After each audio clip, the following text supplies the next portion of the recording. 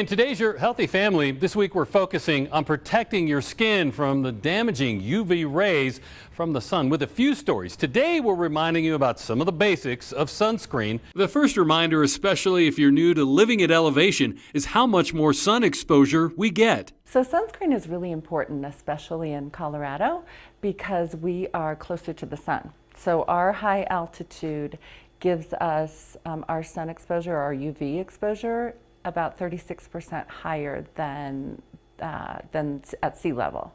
So it's really important. Our skin needs to be protected from the damaging ultraviolet rays that we get. We always talk about sunscreen in terms of avoiding a sunburn, but UV rays can also take a cumulative toll on your skin, even if you're not getting burned. These damaging ultraviolet rays affect the aging of our skin.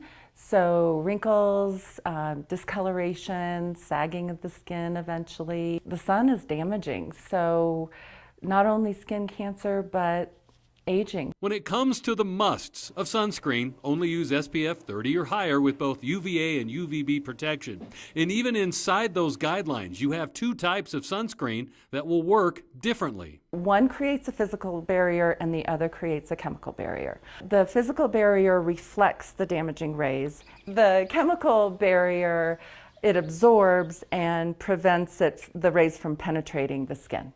No matter which one you choose, the most important thing is to use it. Apply 30 minutes before sun exposure, and if you're out more than an hour or two at most, reapply. Every 2 hours typically, if we're out at the beach in the water or exercising and sweating, every hour, but otherwise every 2 hours. What's important is applying it liberally and evenly on clean, dry skin. If you want a visual, about a full shot glass of sunscreen on the average adult body, give or take. And then for the face and neck, if you want to do like 2 to 3 strands on your finger, we'll cover face and neck. And then don't forget the backs of your hands, because we have a lot of sun exposure when we're driving.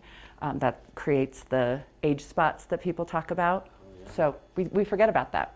Registered nurse Angela Tankersley with Rejuvenate Med Spa in Colorado Springs also says while the brand name products you find in retail stores will protect your skin, there is a difference in what's considered medical grade products, like those generally sold at a med spa. A lot of the over-the-counter sunscreens that you buy or skincare have a lot of fillers in them. Like, you really want to pay attention to the ingredients and what order they're in. Our products are medical grade, and they're studied and tested and just really high quality. So if you come here, you'll get the education from our esthetician, Brennan.